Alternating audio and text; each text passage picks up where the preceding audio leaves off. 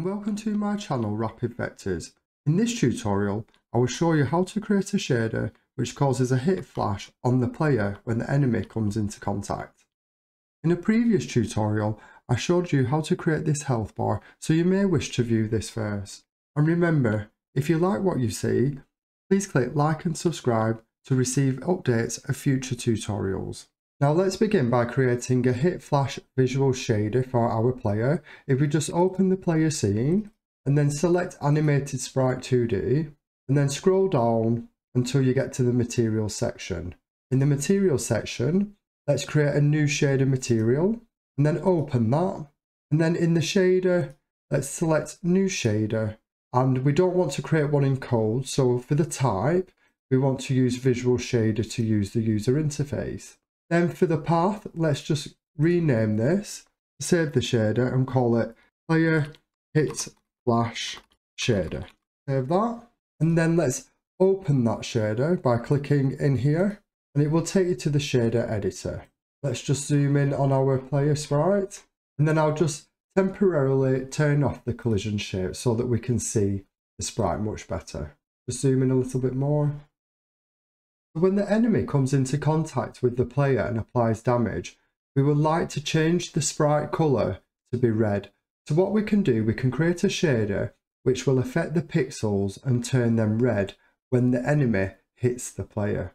So in our visual shader, we have an option at the top called vertex and fragment.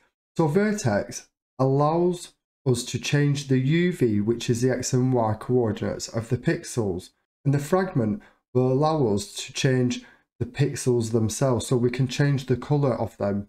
In this tutorial, we are not going to use vertex, so what we'll do, we'll leave this on fragment. Now in the output, we want to affect the color. So the first thing we'll do is let's add a new node. You can do that by right clicking, or you can click add node. Then search for color parameter. Click create on that. And for the color parameter, I'm going to call this hit color. I'll have that as a default value. And for the default value, I'd like a red color. So I'm going to go for something roughly as such. Okay. And then what I can do is I can link this color to our output. And as you can see, by doing that, I have now modified the pixels inside the sprite.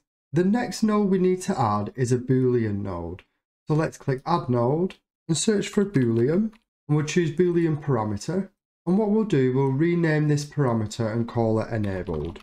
And this Boolean parameter will be used to switch the hit flash on and off. So let's just use a default value. And for now, I'm just going to hide this minimap so that we can see a little bit more of the shader screen.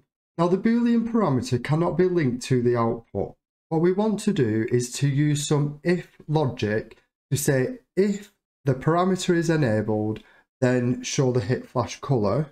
And if it's not enabled, then show the sprite's normal color. So let's add another node and search for if. And under conditional functions, we want this if method here.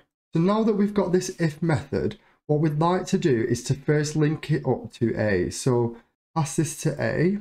The enabled parameter will pass either a 0 or a 1. Now, when we are enabled, we want to match against 1. So we'll say B is 1. And the logic will be when A equals B, and then that is true, then what we want to do is to assign the color. So let's assign color to A equals B. Then we want the result to go to color.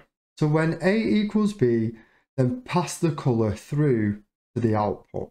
Now, as we've made this connection, the sprite has turned black. And the reason is because we are not giving an input for the original color of the sprite. But let me just show you something in the inspector first. These two parameters that we've now created can be modified through the inspector. So if we click enabled, you can see now that this Boolean parameter has passed a 1 down to the if statement and is creating a match, and is now allowing the red color to pass through and go to color. So let's just turn it off. Now when this is false, we want this sprite to have its original colors. So we can do that by having another node. So click add node, and then under input, we want to put the original input in. The original input for the animated sprite 2D is going to be its color.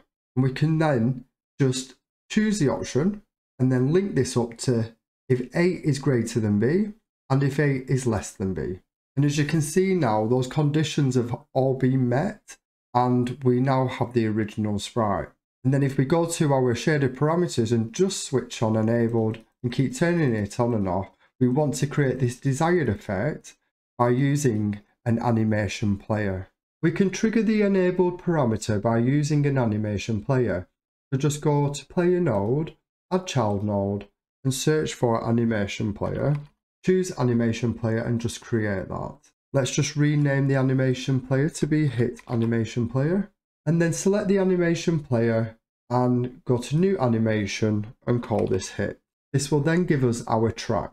What we want to do is to go back to the animated sprite and attach this keyframe to the animation. And as you can see, by selecting the animated sprite 2D has given us the sprite frames tab. So what we just need to do is with this node now selected is just select the animation tab here. And then at this keyframe, just click the key next to enabled and then say yes and create the reset track.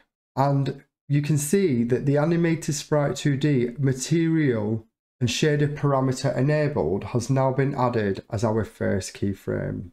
So if we just click that and then on the value, we want to turn this on and then move the keyframe to 0.2. So let's zoom in a little bit more, select 0.2, and then we can add a new keyframe. So right click at 0.2 and click insert key. But at this frame, we want to turn it off. So this has now turned it off. And then we want to limit the animation to end at 0.2. So in the seconds window here, or the time window, just click 0.2. And then what we can do, we can play that. As you can see, when the animation plays, it's going to then turn on the shader. So we are getting the hit flash. Now that we've created our hit flash shader and also the animation player, let's now use this in the player script. So select the player script and then scroll down to our onHit body entered. In this method, we want to call the hit animation player and then play the hit animation.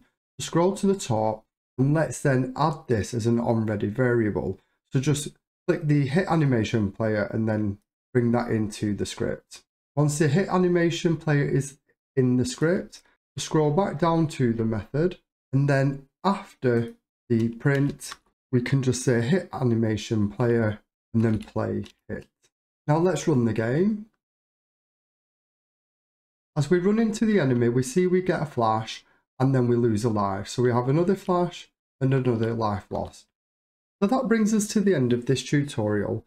So we've created a shader that creates a hit flash effect when the enemy comes into contact with the player. Now that brings us to the end of this tutorial. If you like what you've seen, please remember to hit like or subscribe and receive notifications of releases for my next tutorials. Thank you for watching.